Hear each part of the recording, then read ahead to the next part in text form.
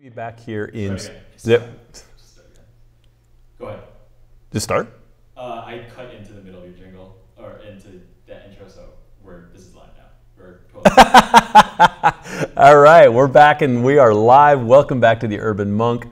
I am back in studio. We're trying to get our wiggles out. We had a bunch of pre-recorded shows that we were working through, and now we're in our new iteration, which is essentially, here we go. We're live. I get to share my guests with you, and we get to hang out here on Facebook and do it. So it's good to be here. We'll do a series of shows this next few weeks, and then we'll tuck in for the holidays a little bit. And this is how we're going to roll in 2017. So my guest today, former pro juggler who was on stage juggling with Mick Jagger and the Rolling Stones, fifth dan in Aikido, super interesting guy, and is into the stuff I'm into, so I'm partial to the work that he's done. Author of a book talking about the 7 things Leonardo da Vinci can teach you about creativity. Michael Gelb, I'm excited to talk to him because this is a time, right now, the time we're sitting in, where there's all this constraint on all of us. There's so much challenge and stress culturally and the political climate and all that. And I think it's time to unpack a little bit of our creativity and get into our humanity and have some fun today. So Michael, welcome to the show.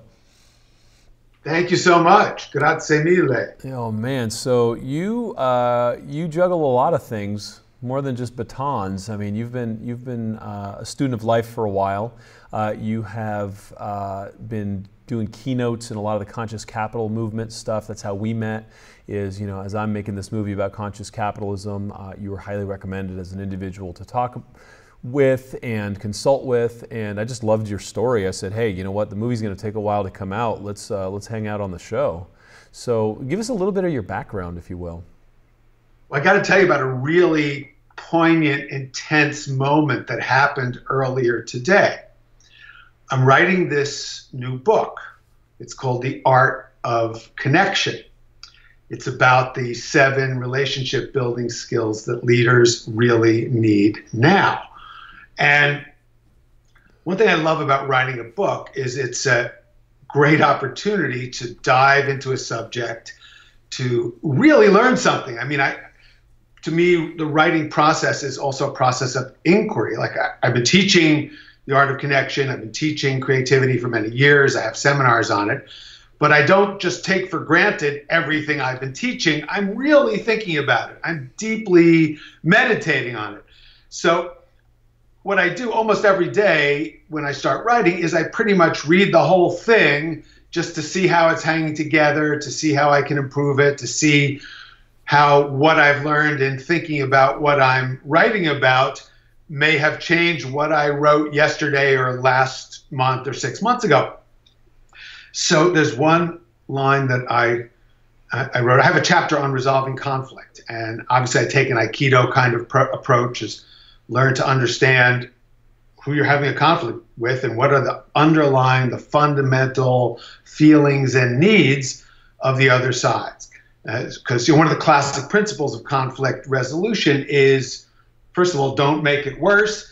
And another principle is look to the fundamental feelings and needs that are involved in causing the conflict rather than people's positions. Try to get to the depth of it. Anyway, I have a whole chapter about this. I've been teaching this for years.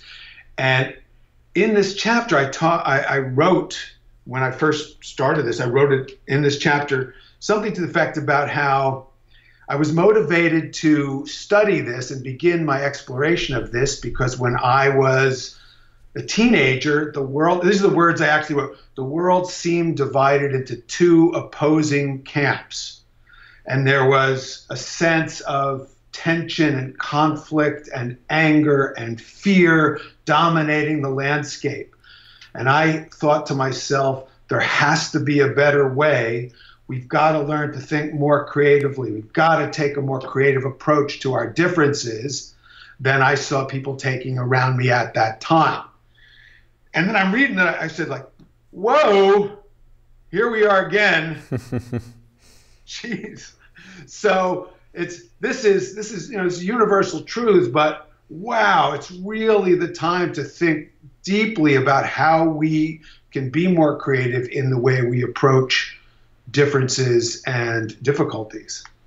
Yeah, and especially nowadays, I mean, listen, there's so much polarity, there's so much duality out there, and you're a student of Taoism, we've talked about this offline, and you know, coming from a position of duality, you're always going to maintain duality, and so, you know, it's either our argument or their argument, and, you know, we're right, they must be wrong, or, you know, obviously, if you supported so-and-so, then you're part of this gestalt, and so, how does one take a unifying, creative stance on this to rise above this kind of polarity consciousness and really start to go into a place where we can creatively look at solutions that are for all of us? Well, you know, the first principle for thinking like Leonardo da Vinci is curiosità, curiosity. It's the driver of all creativity, improvement, and change.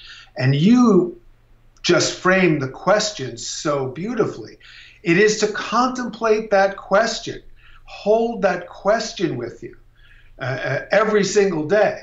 It is that question of how do I find that unity? How do I find that oneness? How do I find peace within myself first? And then it does, I'll give one piece of practical advice is just don't make anything worse, for starters. Don't make anything worse, and then hold that question, the one that you just posed. How can I find that oneness within myself?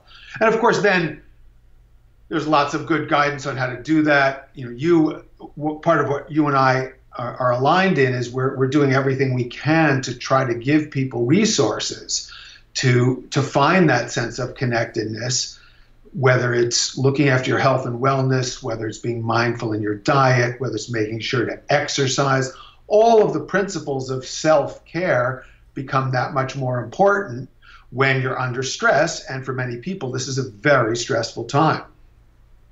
Yes, it is. It really is. But so now I'm curious, and so Leonardo is walking me down this path here, and we're taking the Da Vinci alchemical path to opening up my creativity in this, and then we sit with this. We think about where our position in this is. We think about, you know, where maybe the contrarian position of this would be. What would be the next step? Well, I'm telling you. Now, I don't know if you just read everything I've written and you've integrated it and you're perfectly guiding these questions to make an ideal flow from one principle to the next.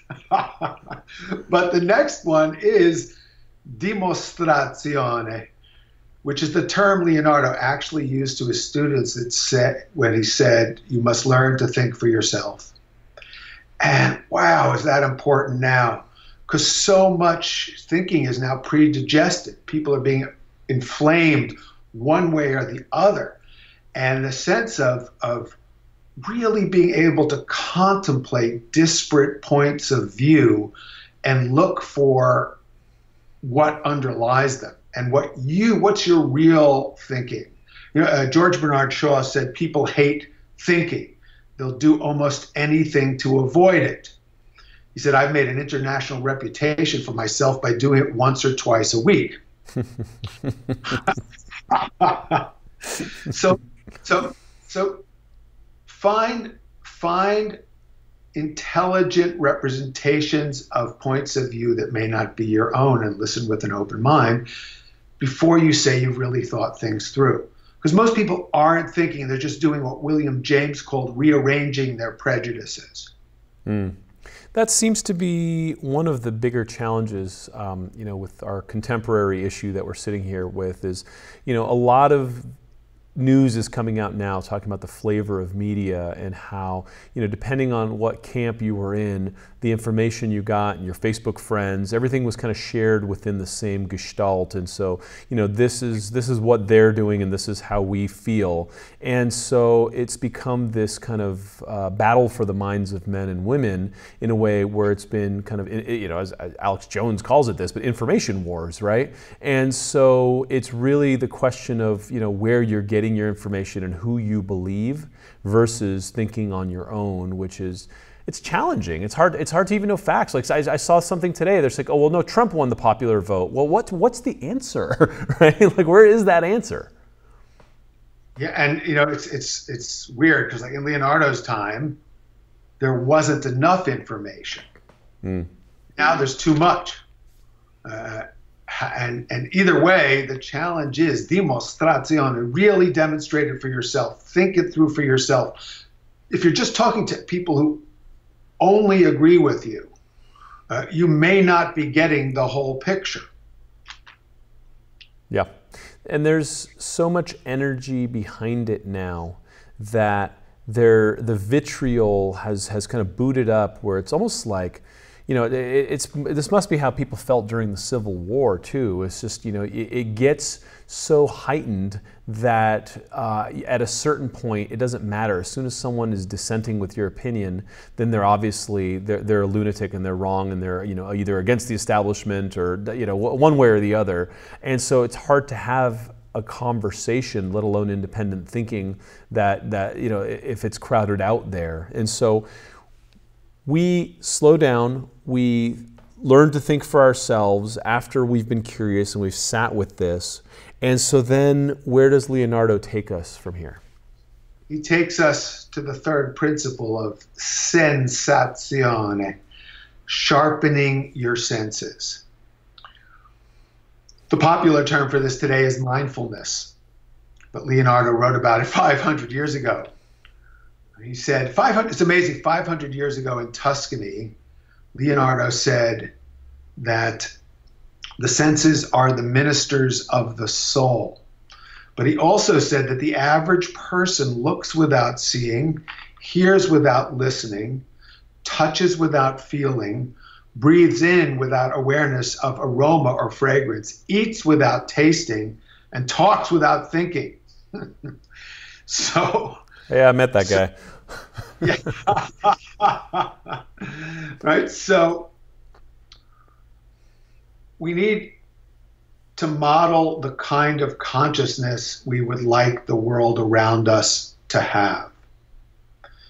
And paradoxically, in a time where there's so much ugliness being spread around, it's a really important time to remind yourself of what's beautiful. I don't know if you saw the supermoon last night. I went out and did a little supermoon meditation. Savoring the joy of living, even in the midst of difficulty. As a matter of fact, especially in the midst of difficulty. Seeing the beauty in the people in your life, your partner, your children, looking for that soulful quality in the people that you meet, looking beneath the surface. This has always been, going back to Plato, one of the great secrets of artists is the artistic way of living is to look for beauty in the face of difficulty. This, Leonardo would tell us, this is a time where art and the artistic consciousness is more important than ever before. Amen. Amen. Well, and it's also a rally cry back to our essential selves. I mean, really, we're in a position now, it's like, you know, if you've been in the delusion that someone outside is going to fix your problems for you, it's probably a good time to have a wake-up call. You know, there's a sense of agency that I think has been taken out. You know, healthcare, forget about it. You know, you just go to the doctor and they'll fix it, and that's become like a resource and of energy suck. The banking sector and all these different kind of top-down institutions that have really grown to become corrupted and you know, are creating our global challenges and our, you know, and our American challenges to be very specific. These are all places where we've given up agency, in my opinion, and we have lost our sense of individuality and our sense of personal power. And so sharpening your senses, you know, it seems that the entire media gestalt is all about letting that go, right? I'm here to be entertained. I'm here to forget. I'm here to, you know, just have a good time. And that's the opposite of what the great men and women of antiquity were teaching, and to this day. I mean, if you want to be present, you will be a player. If you're not going to be present, then you're just going to be told where to go and how to vote and where to spend your money. Amen, brother. Yeah, man. So listen, I think that, you know, my listener base in particular is very, very interested in seeing a better world. And so what I'd want to do is help judo flip whatever energy is out there right now into what the great master Leonardo would have given us as advice. So I love the fact that you are his agent here, you know, standing in your time machine and helping us with this. And so what would be, after sharpening the senses, what would be the next principle? Yes, the next one is, it's a beautiful word that was coined by art critics to refer to the hazy, mysterious quality in Leonardo's paintings. The word is, in Italian, is sfumato, sfumato. And what it means is going up in smoke. It refers to a core principle of the creative, which is the ability to maintain a sense of perspective in the face of the unknown. And people's sense of certainty of the order of things has been dramatically upended. It's a time of, it's actually always a time of uncertainty. We have an illusion that we can count on yesterday being, tomorrow being like today, and so on. But while dramatic change can happen at any time to any of us without any warning, my clients who work in organizations some of them have been waiting for things to settle down over the last 30 or 40 years. And of course, that hasn't happened. The people who've done the best, who I've mentored over the years, are those who have what you call that sense of agency. They don't think that they have a job. They think of themselves as entrepreneurs, even if they happen to have a position in a big company. It's that sense of taking your own power, your own creative power. That's what Leonardo's calling us to do. And you got to do it most especially when things feel chaotic and uncertain. You know, if you think about the Mona Lisa, the most famous work of art in human history, what is she smiling about? Well, she sees the flux, that there's constant change, and yet maintains this little sense of smile, which tells us she has some perspective. And, you know, it amazes me, we talked about Taoism earlier. One of the most ancient and simple Taoist practices is the inner smile. And you can, I mean, I want people to try it right now. I mean, sit like Mona Lisa, upright, poised, and then imitate her famous smile. I did this exercise with a group of gifted children, ages 8 to 11. And the kids were so into it. You should see how intense they were, sitting there smiling like Mona Lisa. And then one of them says, "She's got a secret." and another one says, "Yeah, she knows that everything has an opposite." And the kids start saying opposites, like boys and girls, day and night, good and bad, life and death. I asked my average corporate group, I said, what is she smiling about? A while ago, somebody said, I read in the Wall Street Journal that the famous smile was caused by a dental problem. Mona is like the Western equivalent of the ancient symbol of yin and yang. And we need to find, I mean, it's a time to find one's center, to find the core, to breathe in literally to your own central axis.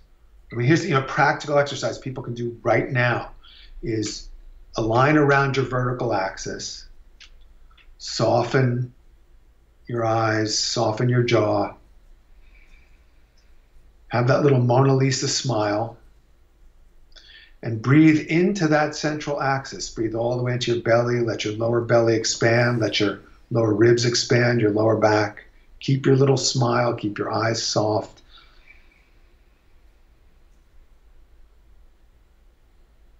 So if you want to be centered, breathe into your center and remember to refresh that inner smile. Then you can access your creative thinking. That brings us to the next principle, which is arte scienza, balance art and science, logic and imagination. So think, one of the things that's missing is logic, reason, analysis. Think things through. I mean, it's not a time of great rationality. It's a time of crazed emotionality. So access reason, access logic. Avoid jumping to conclusions.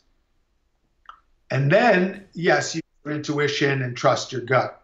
But you're not really, if you haven't analyzed things, if you haven't gone and practiced dimostrazione to really think things through and get data from different sources and constantly be seeking out reliable sources and checking your sources. I mean, the internet's an incredible blessing. You can get unbelievable wisdom from all over the world and the great masters of every tradition and the best music and every kind of resource.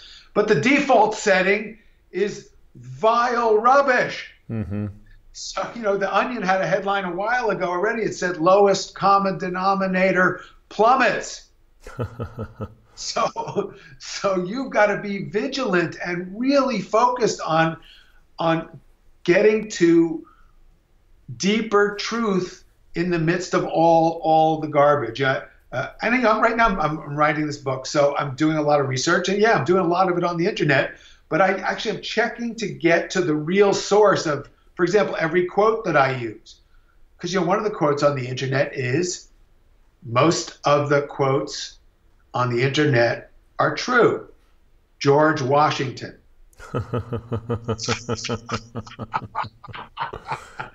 Right? So use your intellect, use your reason, be rigorous and disciplined and intuitive and playful and childlike together in harmony. Leonardo was a master of that. I mean, he's incredibly disciplined, logical and detailed in his writings, and he's wildly playful and artistic. Freud wrote a book about Leonardo. He said the great Leonardo continued to play as a child throughout his adult life, thus baffling his contemporaries.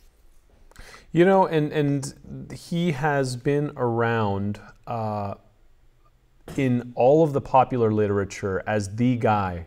I mean, he is one of the most famous thinkers of all time, period. And there's a reason for that. And the inventions and the art and just he touched so many different disciplines. It was ridiculous. And so for us to be a modern day Leonardo da Vinci means something. That's my mission. I'm telling you, it's why I wrote the book. It came out in 1998, but it's universal principles. And he lived at a time of great chaos, great uncertainty. He left Florence. We think of Florence and Tuscany. Oh, how wonderful, the Medici, the golden age of art. There were huge scandals that led him to leave when he was a young man. He went to Milan, lived there for about 17 years, was driven out by a French invasion, was a refugee, went down to the Vatican, worked for the Pope for a while until the Pope's brother, who was his patron, died. Then they want him there because his ideas were too outrageous. He went back to Florence. They thought he was too old, and Michelangelo was the big new rock star in town. Thank God he wound up back in Milan for a while, and then he spent the last 3 years of his life as the advisor to the King of France. So his life was by no means, he did all this amazing creativity, the Last Supper, the Mona Lisa, his inventions, his philosophy, all of this, his anatomical drawings, which are still used in medical schools today, 500 years later. He did all this in a time of tremendous difficulty, uncertainty, and chaos. We can't even, our world right now is a piece of cake. We're still blessed with unbelievable abundance. We still have all kinds of mechanisms in place that we can leverage to bring out the best in our world. He didn't have any of that. None of that. Yet he was able to produce so much masterpiece level work. And so what is it about that uncertainty that when someone embraces can actually bring out the best in them? Well, you see, that's the thing is, innovation. Nova means new. But what people forget is that means you have to let go of the old. Well, we're in a time of letting go of a lot of what has been old. Some people cherish some of what's been old. Some people cling to it. Some people want something new, but it's something new that we vehemently disagree with. So what is the something new that we can create together that is creative, that does a better job of meeting the deep needs of more people? Leadership is about meeting people's needs. It's about understanding empathizing with their feelings, seeing what's going on that's causing their feelings or leading them to have those feelings, the stimulus for those feelings.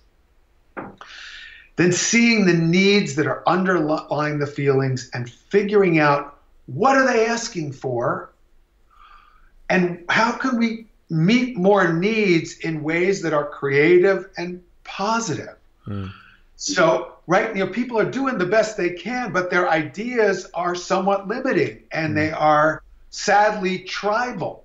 There's still this primitive mindset that says there's just limited resources and they have to be distributed to me, not you. That you're threatening me by being there and having your needs instead of us thinking, how do we take into account more people's needs and do it more elegantly and intelligently a problem with politics is everybody has a pre-digested notion of how you meet those people's needs. Instead of we need fresh thinking now about how to meet more people's needs, whoever they voted for. Amen, man. I was just up in Massachusetts. I was up at the Kripalu Center teaching, and on my way back, the guy that was driving me was showing me the town, and he's like, we used to have iron ore over here. We'd make artillery for the army, and then GE had a plant over here, and it's all gone. I go, well, what do people do? He's like, yeah, a little tourism here, but pretty much everyone left. And I said, what's up with that? He says, it's pretty much all the Northeast. It's pretty much all, and so I'm like sitting there driving through this like rust belt, if you will, that's way bigger than people make it out to be. And sitting there thinking, and so now the dialogue is, well, it's China's fault. China took all the jobs.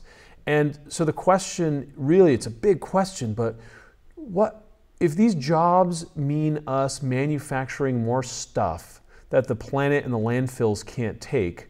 I don't know if that answer is a long-term win answer. So it's, yeah, people need jobs, but what do we need to make? Like, what is the actual solution to an economy that's based on consumption? And how can we get creative to say, okay, hold on a second. We don't need to make more shit. So what is it that we actually want this world to look like? And now's a really great time to look at that. Well, that's what again. So we come right back to curiosità. Those are the kind of questions we need in the public forum. And getting, here's something heartening.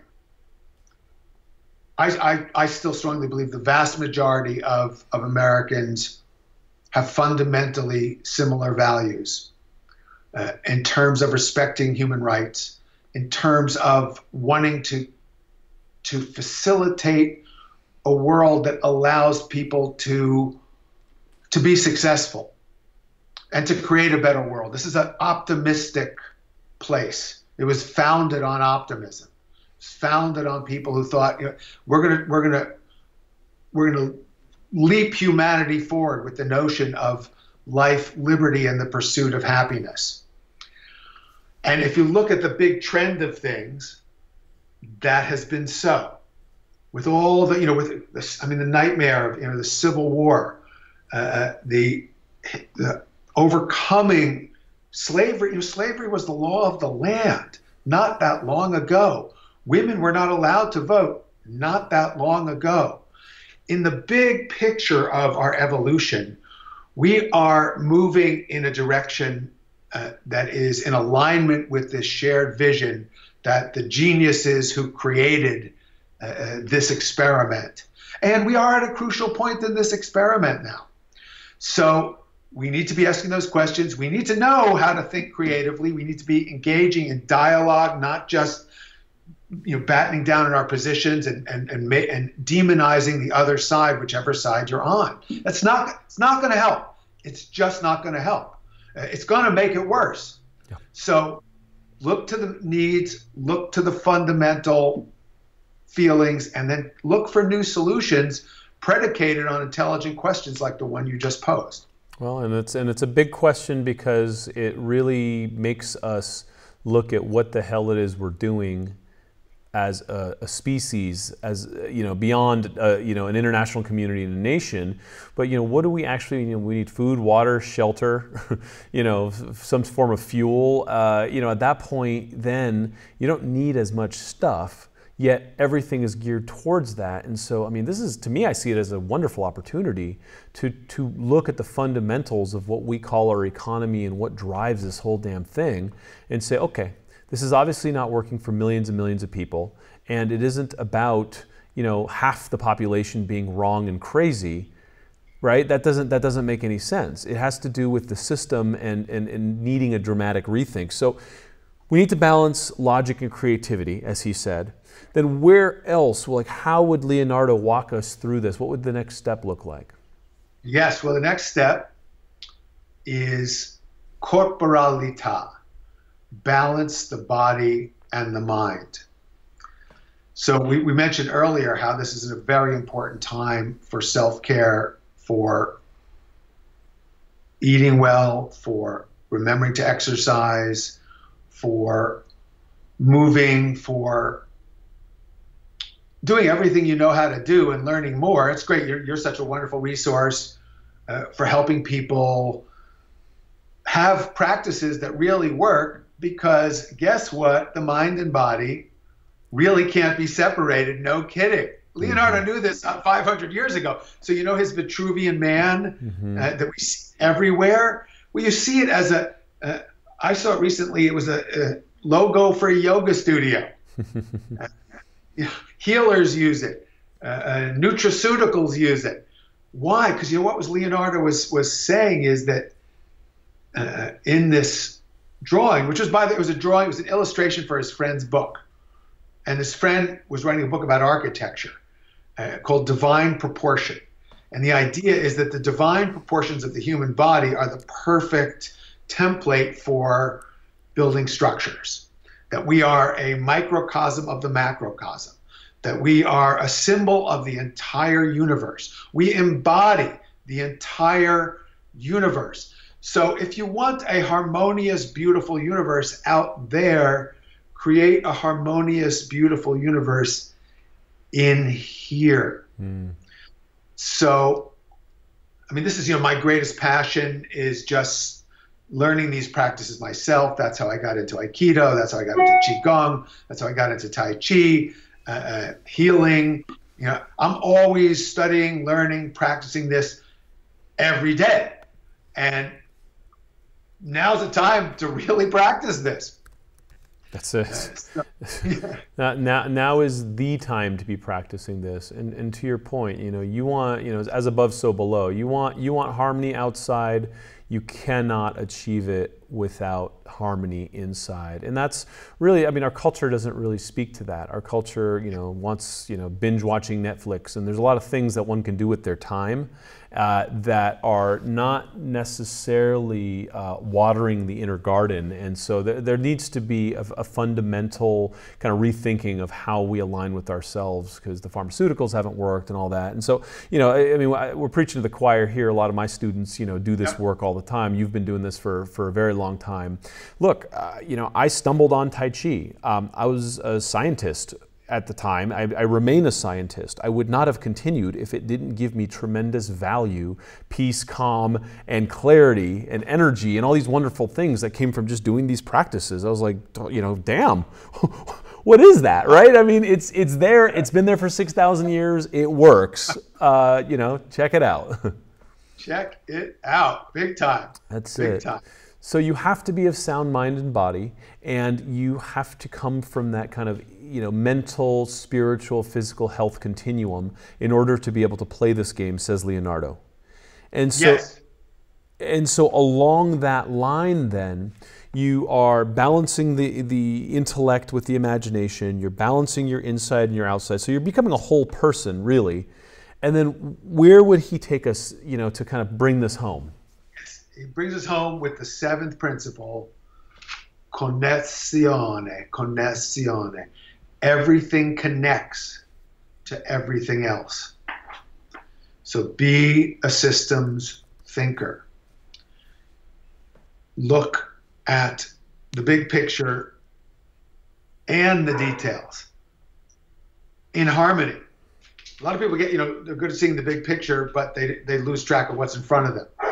A lot of other folks are just caught up in what's right in front of them, especially when there's constantly having their urgency, emergency buttons being pushed by the way media is in our world today. That's why, you know, all these things come together. What questions are you asking every day? You want to change the world, change your questions. Think for yourself, dimostrazione. Contemplate beauty on a daily basis. Keep your smile in the face of uncertainty. Recognize that it's an opportunity for something new and creative and positive to come forth. Integrate logic and imagination. Have a practice and practice it every day now more than ever. And then look, creativity it's making new connections. It's seeing things you haven't seen before. It's finding new opportunities. So we have a tremendous chance to do this now. And Leonardo's a magnificent guy.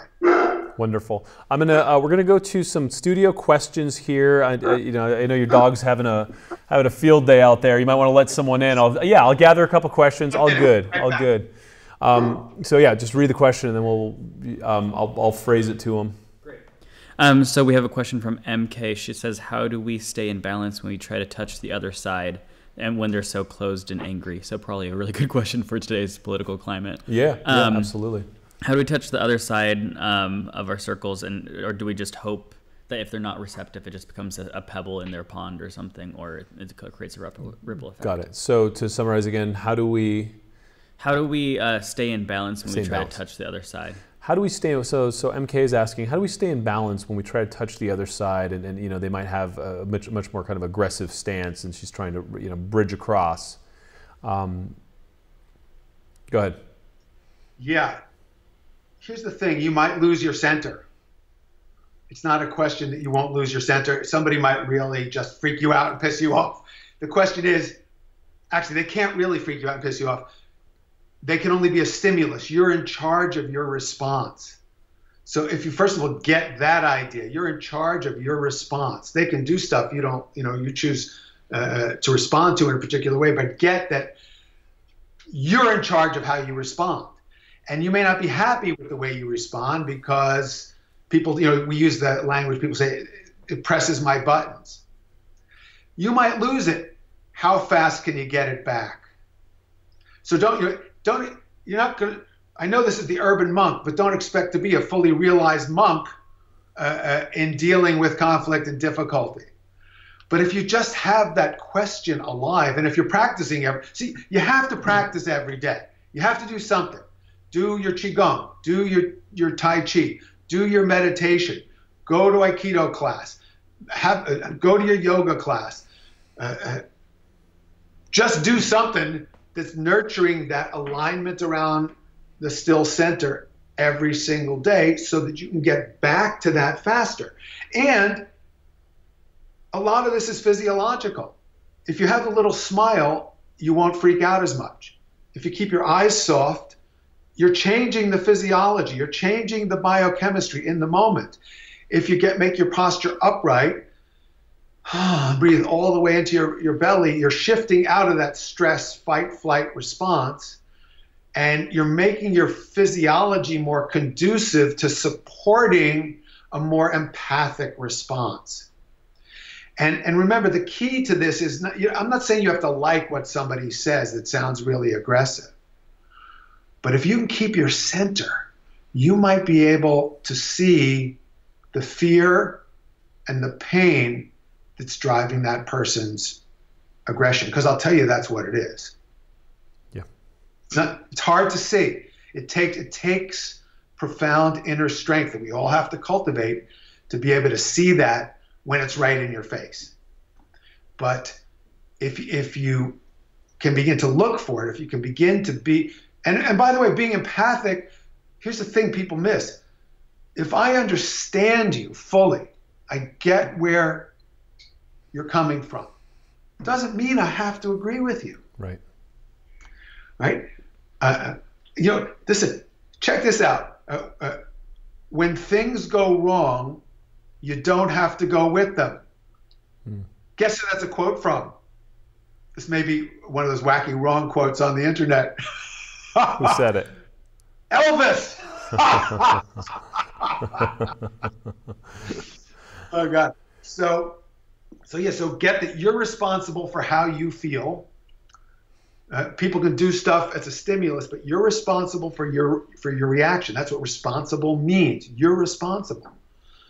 So find your center, look for the feelings and the needs, and then see if there's some way to figure out a creative response. Rinse it. And by the way, don't just do this with the person who's in your face from the opposite point of view as you. Try this with your kids. Yep. Try this with your spouse. Try this with your boss. Try this with your colleague who you have a little conflict with. Because when we have these big conflicts, it's really hard to practice this. You got to practice this every day. I recommend the work of Marshall Rosenberg, Nonviolent Communication. More important now than ever before. I'm trying to make it accessible to people. I'm writing about that in my new book. And it suddenly became way more relevant. Yeah. There's this quote that says, the only thing I can't tolerate is intolerance. What would you say to that? Because that's where I think a lot of people on the liberal side are, so a lot of people are like, okay, it's going to be fine, it's going to be fine. And then like John Oliver came out last night and just like, went at it again. And it's just like, no, these are hard lines that these are battle lines because we fought too hard for this. And so what would be the Da Vinci way of kind of looking at this type of polarity? Well, there are times when you do have to fight and then sort it all out later. I can't, if somebody's breaking into your house and trying to kill you, there may not be time to, consider, it's like my Kung Fu teacher, we used to play this game called Mugger's Alley. And we'd set up these various mugging situations. And when it was your turn, you'd have to be the citizen walking along and the muggers would jump out and get you. And you had to try to use your self-defense skills to defeat them. And usually you died. Now the teacher was really good. So one time I was the mugger and he smashed me into the ground, and he used to love to like pretend he was handcuffing you. So he was sitting on my back, my face is smashed into the ground, and he's handcuffing me. And he says, "Why were you mugging me?" And I said to him, "Because of my deprived socioeconomic background." That made him laugh enough that I was able to escape. I saw a meme yesterday that I loved. And the master was working with a student, and the student says, Sifu, you keep talking about peace and nonviolence. You're teaching us how to fight. How do you reconcile those? And his answer was, it's better to be a warrior in the garden than a gardener in a war, right? And so, it's really about the preparedness and the willingness to stand your ground and hold a line, but really understanding that, no one wants that. No one wants that. Everyone wants peace. But, yeah, to your point, there are places where, you do have to hold the line. And, there has been, I mean, look, the Nazis did do their thing, right? There has been a history of things kind of coming and going. And so, again, we're in very interesting times. And, I, for one, feel like America has a really good opportunity to grow through this and come together, but you can't come together in the same broken system, right? It's time to have a creative rethinking of the whole thing, and how we do what we do is what I'm hearing here as well. Yeah, and part of how we got to this place is a lack of this kind of empathy, a dismissing of a lot of people's, there's a dangerous extreme which, if given free rein, would be, and we've seen this in history plenty of times, and it's not a pretty sight, and we have to be vigilant about that. In the meantime, we need to look for common ground with the majority of people who are still decent people who share fundamental values. And I'm not saying that's easy, but that's what the greatest leaders have always done. And leaders don't have to be especially in the world today, they don't have to be formally anointed by a system, whether it's political system. We have the opportunity for people to arise as leaders in their community. And you start by leading in terms of just how you are treating people every day. If you think you're going to make the world a better place by going and burning down something that is a symbol of the other side, that, I'll tell you, is not going to make the world a better place. Think again, yeah. That's going to make it worse. And the first principle is don't make it worse. Yeah. Don't make it worse. Yeah, and you said something in there that's just so powerful, in that, it is on every single one of us to step in and make the world a better place in ourselves and in the world around us. And that's really, I think, the call to action here is this is the beating of a drum that is not the external war, but the internal war. It's like, what is this whole thing about? And how do I re-examine this whole thing called life?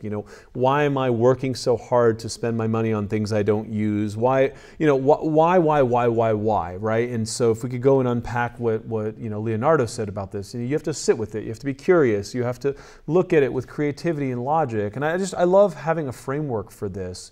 And I think that this has been a very helpful conversation. So when is this book, the book that you are writing right now, comes out when? It'll be out in September of 2017. I'm going to hand it in on January 7th. New World Library is my publisher. They did a previous book called Brain Power, Improve Your Mind as You Age, which I wrote to celebrate my 60th birthday. Nice. That was 4 years ago. Do you remember what's in it?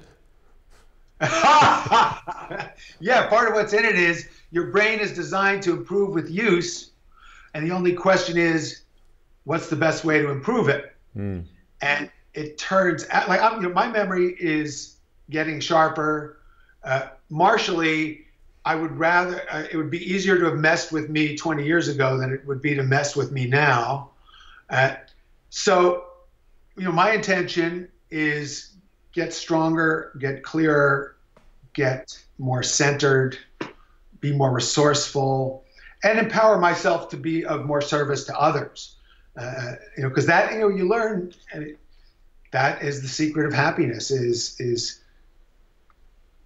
connecting with other people, caring for other people, enriching their lives. This is you want the secret of life. That's the secret of life. Connect with your inner self, connect with others, think creatively about how to make the world a better place, and apply the 7 Da Vinci principles. Love it. Love it. Michael, I love your work. I love what you're doing and the stance that you've taken here. And it's nice. I mean, we need framework. We need a better filter through which to digest reality in a world that's so chaotic. And so, without these types of filtration mechanisms, it's really easy to say, the sky is falling and wait for someone to fix it. But, we need tools, and this is a powerful tool. How can people find you? michaelgelb.com. It's Gelb, michaelgelb.com. Beautiful. Man, I want to thank you for your time. This has been great. One of these days we'll get to hang out in New York area. There's a lot more to come on this prosperity project. I think you've got a very strong voice in this, and so I'm looking forward to working with you on that as well. Thank you so much. My pleasure. This has been great. Thank you. So thanks for being here. This has been live. Obviously, we've taken a few questions from our audience on Facebook. Let me know what you think. I'm going to be actually going live in about half an hour? About half an hour going live again with another guest. Usually we don't do 2 a day, but it's just the way things stacked up this week. So if you're around, stick around. I'll be back in half an hour on this same Facebook page. And let me know what you think, and I'll see you next time. Thank you.